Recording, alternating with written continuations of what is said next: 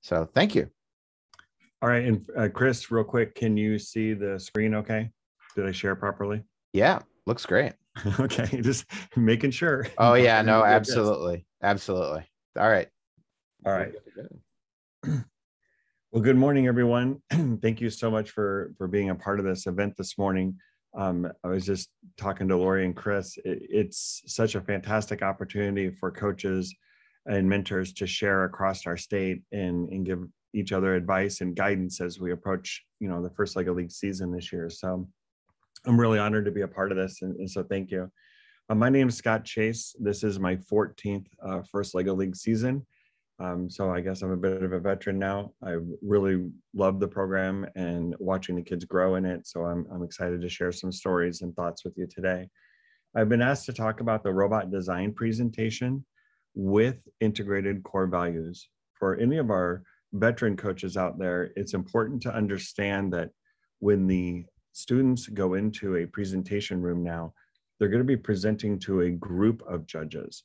Whereas in the past, we used to have 3 different presentations the students would work towards, the robot design presentation being one, and then a core values presentation and a project. But now it's in one room. And what the core values judge is looking for is integrated core values within the robot design presentation and in the project presentation. So I'd like to start there. Oops, get the right button here. Sorry about that. Okay, going too fast. All right. So one of the challenges your team is going to have this season is to design, build, and program a custom robot to solve the mission models on the Cargo Connect game mat. At the competition, the team will use the results of their robot work in 2 different areas. One of them will be in a robot competition where they compete for 3 rounds to earn the maximum points that they can at that time. The second use of their robot work is in the presentation, where they're going to present their workmanship to a panel of judges, and this is the robot design presentation. So we're going to back up a little bit and talk about the core values. So before we look at the requirement of the presentation, we need to review these core values. They are the basis for everything we do in FIRST and should be integrated not only into the presentations, but into the culture of the team as well. So let's start by looking at the core values rubric. And for those new coaches, a little clarification, these rubrics are readily available right on the FIRST website. And this is the tool that the judges are using to calibrate the different teams and review how they performed this season. So it is good for you to understand what the judges are looking for from your team. That doesn't mean they can't have fantastic successes outside of this matrix, but you do want to make sure that they're achieving the different things that are in the rubrics. So the first one in core values is discovery. The team explored new skills and ideas. Well, you're going to see so much fantastic discovery happen throughout the season in robot and in the project for sure. But whether your team has veterans or rookies, there are a lot of opportunities for discovery throughout the season. Our team enjoyed the process of naming itself and designing a new logo. So each season, they would really spend a lot of time on this. So that this sample here, a couple years ago, they were learning about water, and they were specifically focused on Uganda, Africa. And in the village, there were 3 different words that seemed to be appropriate for water and water carrying. And this team got excited about the word Amazi. So then they started working on the dry erase board and writing down different ideas. And you could see some sketches there behind the young lady of waves kind of going up against that word. And then above the young man there, you see a picture of the Ugandan flag. So they took the idea of the wave and the colors of the Ugandan flag and created a team identity that worked into their team shirts that year. So this was a discovery element, and it was on purpose of the team to really explore that and enjoy that as part of a core values activity. Innovation. The team used their creativity and persistence to solve problems. This is probably one of the hardest things to watch, but you have to let them fail, and you have to believe in their ability to succeed. it's when they succeed that they're going to have the greatest triumphs, but they have to stub their toes first. As a coach, sometimes you want to lead them to an answer that you think might be appropriate, or over guide them, but you got to step back and let them fail so that they can grow and build their self-confidence in that. Impact. The team applied what they learned to improve their world. If you have time, try to find an opportunity to get the team out of their practice area and into their community, where they can talk about FIRST and the First LEGO League. Their self-confidence will grow as they explain what they've learned to strangers. And it's a very, very rewarding process. So we do that through outreach. Now, this picture is an example of Brickworld. Brickworld is held, I think, in 5 different locations now throughout the Midwest. They hold one in Fort Wayne, and they also hold one in Indianapolis. The Brickworld coordinators are really good to work with us as First LEGO League representatives, so you could reach out to them.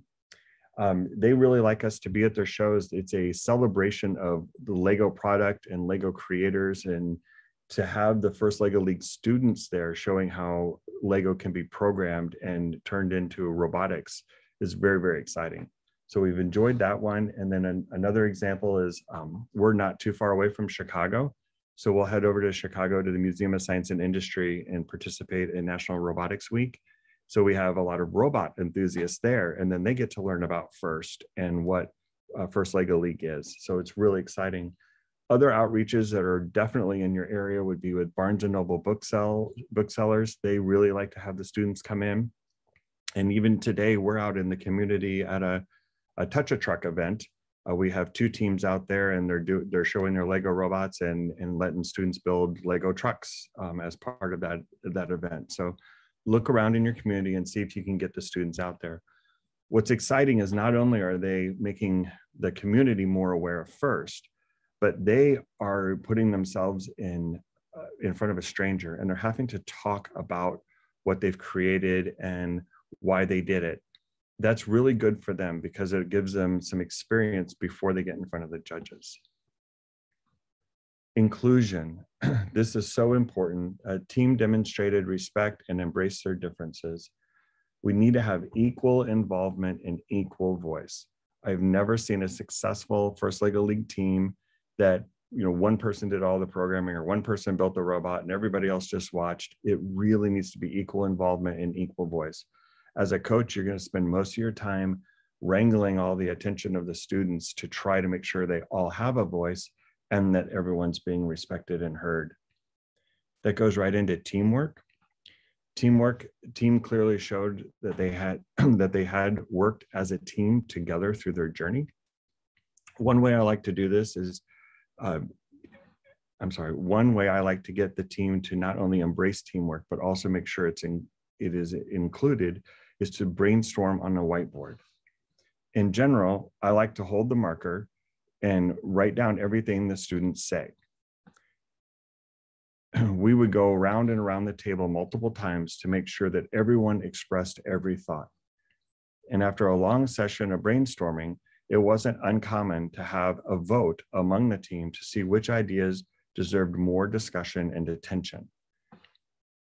So it really, really helps get them to talk in front of their teammates and know that their voice and their idea is important. They'll say silly stuff, and I always apologize that I can't spell everything that they say, but we really try to capture all those thoughts. And then as the air clears a little bit, go back and vote, and you'll be surprised to see what the team comes on. Okay, another thing that we do, another great teamwork technique, is what we call our show and tell. For the last 10 minutes of every practice, teammates will show what they had been working on and explain some of the successes and challenges that they had. This is important because they learn how to talk and verbalize what they saw in their head, what they were working on. And then this is a time for teammates to kind of chime in and give them some advice and guidance. So we really try to let the student work an hour or an hour and a half in a small group before everybody gets to jump in and start, you know, giving too many thoughts that might derail what their path of thinking is. So equal involvement, equal voice, brainstorming, and show and tell, all of this really goes hand in hand. They make sure everybody's feeling included, and then that's going to increase your teamwork. And lastly, fun. The teams clearly had fun and celebrated what they've achieved. Try to get out of your practice facility for a team bonding event. You really only need to do one of these things. But if you can get out and do some sort of a group activity, like play miniature golf together or have a pool party, it really helps the team bond. It's amazing what a couple of hours in one afternoon will do for the culture of the team. Okay, so now let's look at the robot design rubric and what the judges will be looking for from your team. The first one is identify. The team had a clearly defined mission strategy and explored building and coding skills they needed. It's really important that your students understand, and you as a coach understand, that this rubric applies to both the Lego blocks, how they built the robot, and the coding behind how the robot moves. They're not mutually exclusive. In the past, there was a little bit of an exclusion where programming was kind of its own subcategory, but it's not anymore. They're one and the same. So we need to make sure the team has a strategy. That's the key word there. So this graphic here is a picture from a couple of years ago, and the team chose to do 5 launches that season. So each one of these color-coded arrows represents the path the robot was going to go. Back then we called it base, but now it's the launch zone. So the robot would leave the launch area, travel down this path, and then hopefully return to the launch areas as it was hoped. We broke the team into sub teams. So the number 1 arrow there would be 1 or 2 students working together on just that quadrant of the table. And then same with the rest of the numbers. Now you'll notice up where it says hydrodynamics up in that corner, there are no arrows. The team's strategy was to not navigate into that quadrant. They found it difficult to get there and not very rewarding with points. So they chose to just focus on part of the board. And there's absolutely nothing wrong with that. Especially rookie teams, if you can even do half the things on the board, that would be very impressive. The board's complicated this year, and there's a lot to try to accomplish.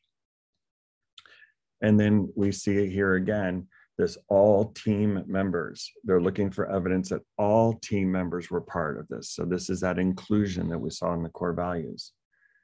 Now, this is an example of what happens when you let the students use the marker at the dry erase board. They have a tendency to write all over the place and squiggly lines and burn up the markers as fast as they can. But what this was, is they were talking through how the robot was going to work. And you can see that some of these phrases are, do this while doing this, leave this element while picking up this element. This was their early strategy brainstorming session. Okay, design. The team produced innovative designs and a clear work plan, seeking guidance as needed. So as I already mentioned, I really encourage sub-teams. Any team that's over 4 students, you're going to have way too many hands to keep them all busy during a meeting time, especially if you hit the maximum of 10 students on a team. That's a lot of hands around one robot. So if you break the board into sub-teams and have students work together to solve those different missions in that area, then that works really well and everyone feels like they're involved. So here's an example. These 2 students worked together on this contraption, and it was, again, just to solve one part of the board. So while other students were working on other areas, these 2 were working really hard to get this contraption to work. And then the other point under design is to try to be innovative. Encourage your students to use innovative ways of solving things. Now, we run a fine line between innovative and complicated. Don't make it complicated for complicated's sake. But if there's an innovative way to solve it using something that might be a little bit unusual from the Lego, book of parts that you have, that's fine. So this is the finished version of the contraption those 2 gentlemen are working on. And you'll see some air gauges down there. This particular contraption ended up having 2 different Lego pneumatic systems in it. So they were just using minimal motor power, but by having things move, it was triggering pneumatic cylinders that then would fire other movements. So there was some innovation within their contraption. Okay, create. The team developed an effective robot and code, there's that code again, solution matching their mission strategy. So the team is going to need to work on a presentation so that they can explain what they worked on. So they're going to want to write their presentation down. This is an example of the teammates starting to organize a presentation and put it in a logical order. One of the challenges that they have, they've had 10 to maybe 14 weeks to create this robot, and they're very proud of it, but they can only talk for 5 minutes as a team. If you have 10 students, you're down to half a minute, 30, 35 seconds a kid talking about it. So they have to be real specific about what they're going to say. It might not be as important that they memorize a presentation, but if one student's going to be talking about what they created or how they programmed something, they want to make sure other students don't say the exact same thing or they're going to run out of time. And of course, make sure that you're including a sample of code. Now, just like building, some students are going to want to do coding more than building. I really push for inclusion. I like all students to have experience doing all things, but we also have what we call our champions. You will have a student who really enjoys programming, and he or she might become kind of your programming champion on your team. What that means is I encourage every student to program, but when they're stuck, when they can't figure out how to get the line follow to not be so wiggly or whatever, then you're allowed to ask the champion questions. So instead of saying, hey, this one person is our programmer, you do everything, I'm just going to build, the attitude is more, I'm going to try, and if I get stuck, I'm going to ask the lead or the champion programmer on the team to answer the questions for me. And the same thing happens with build. Iterate. The team repeatedly tested the robot and code to identify areas for improvement and incorporated the findings into their current solution. Now, this is the clarity on this one is a little bit new on our rubrics. It's always been there, and the students will do this effortlessly. From the day they opened up the package and started building the robot, they started iterating, they started changing, they started making it better. That's a natural for them. The challenge here is the evidence. And this is where you as coaches can help them. Almost all coaches are having a cell phone with them now with a camera on it. Some of the students even have phones at this point with cameras. If you see them start to do an iteration where they're going to take a major axle area off and try something else, have them pause, have them take a picture. It's really important that you have the evidence of the iterations. The judges are going to understand what you're bringing into the competition isn't where you started. But what the rubric here is asking for is evidence of growth during the season.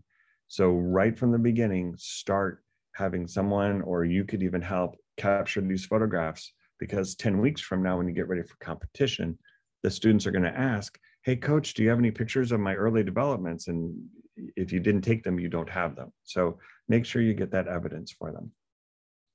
So document those iterations. All right, so here's an example. This red arm here has a couple gears on it, and we call them switchblade gears. It's another little gear rack in here. And the young man that was working on this was trying to get his rotary movement of a motor to push something out linearly. So he was trying to take rotation and make it go in a line. So that was his first investigation on it. That started to make sense to him. And so he started making we call it like a base robot or a frame, just to start to make that push movement. And you could see he's looking at some different gears in this second iteration, trying to figure out how can he push that mission model over. Then that starts to develop into this. So he decided to get away from what we call our switchblade gears and move into a true gear rack. And he made it longer because of where the robot was going to be positioned on the table. So you can see here, he's got the one long yellow beam going across there with the driving gears underneath it. So that's how he moved up and decided to make this left to right movement. His next iteration, he's added a second beam. So he found, once he got that movement working, that there was a second reason to have a movement. So he created a second beam at a different height. So now he was able to use what he learned in the first one and apply it quickly to a second one. And then this is his final contraption. So clearly when he came to the competition, he didn't start with this pile of yellow bricks. He took a lot of hours to get there, but it was the documentation of those iterations that really helped him not only explain what he had done, but remember himself what all he had gone through to come up with this technique of moving the mission models. And then lastly, communicate. The team's explanation of the robot design process was effective and showed how all team members were involved. Again, we have the inclusion. So this is the presentation itself. The students definitely need to have ownership.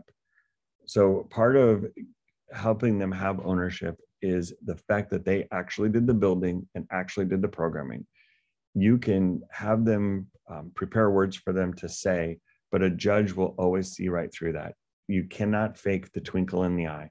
When they own it, it is just a wonderful experience to talk to that student and get to see why they created what they did. So you're going to have them practice that. Practice in front of their parents who might not be at most of the team meetings, or grandparents, or people they're not used to talking about robotics to, that might ask some off the wall questions. And as I mentioned, even in outreach, we're not usually talking about this season's robot, but just talking about first. It gets them comfortable with hearing questions on the spot that they don't anticipate and coming up with answers for it. And have them practice and practice and practice, asking each other questions and helping them come up with clear ways of verbalizing what they created and how they did it.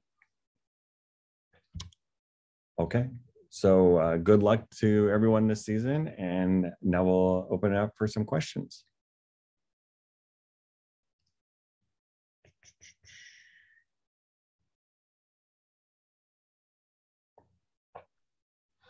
Feel free to